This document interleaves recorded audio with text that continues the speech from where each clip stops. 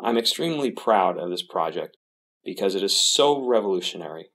The Vice President of Engineering brought it to my attention that we were going to design a self-aligning telescope. I really didn't know how that was going to happen. But through the design process, we were able to come up with a great solution. We call it the SkyProdigy.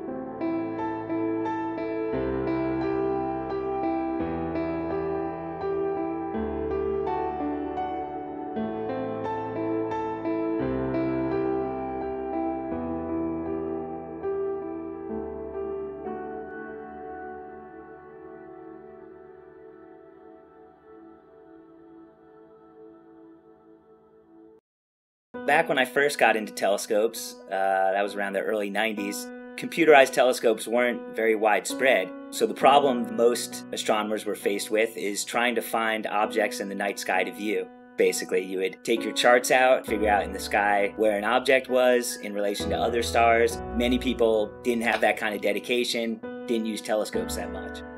My first telescope was a go-to telescope, and there was a reason. When I started, I was completely new to the hobby.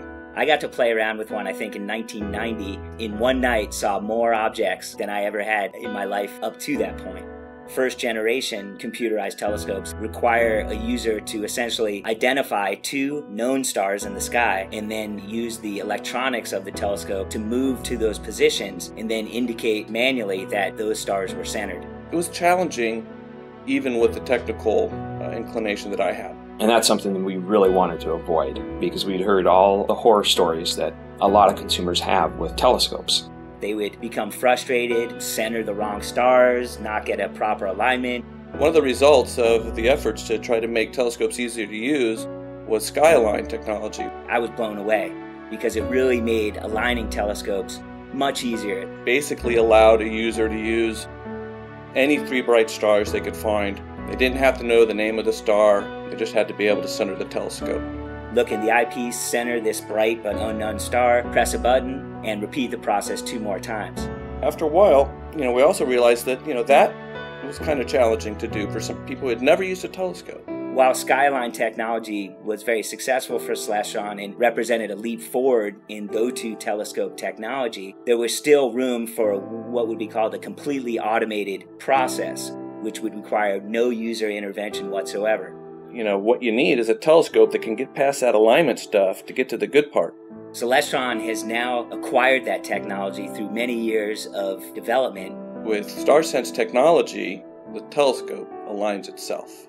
You don't have to get a kink in your neck trying to line up to a bright star. This thing just does it on its own. The user doesn't need to enter a date, enter a time, enter a location, doesn't need to level a telescope. Like NASA, they have satellites in space. They lose their orientation, they look out the sky, take a picture, and they figure out where they are. This is the kind of technology that's in StarSense. In approximately 3 minutes, you're up and running. Once the alignment is completed, you can use the telescope's hand controller to select any object you wish. The telescope can automatically move to that object's location. This incarnation is, of course, called the StarSense hand controller. It may look like the old hand control, but it's got a lot more in it. I'm pretty sure at this point there are no consumer telescopes sold on the market today that have built-in mount modeling.